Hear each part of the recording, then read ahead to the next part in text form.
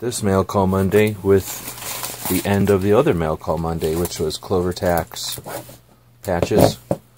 Clear that out of there. Get rid of this knife. These things are pretty neat, but they are double-sided, and those things are always always want to be cautious with a double-sided knife. Next, we'll get into whatever this is, and I don't know if I know what this is. And I've got this cool pair of scissors, and I think I can just do that down the side. Maybe something like that down the side. And looks like one of our packages with coming back. Huh, what is this? Boom. Well, this is pretty cool. So I think I remember now. Enclosed, find magnets of one of my paintings made for a swag bag at an art show. And the black triangle at the bottom is a printing error. Okay.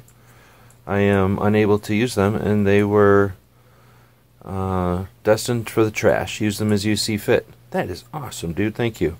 So that's pretty cool. So this is painting, and there's a bunch of them here. It's stuck together. It's made into a refrigerator magnet very well, actually.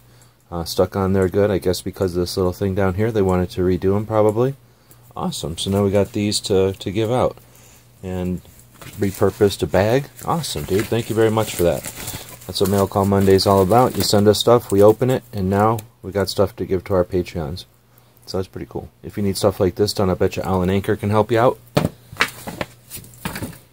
That being said, I think the next package is from them. Stay tuned for more, and as always, thanks for watching.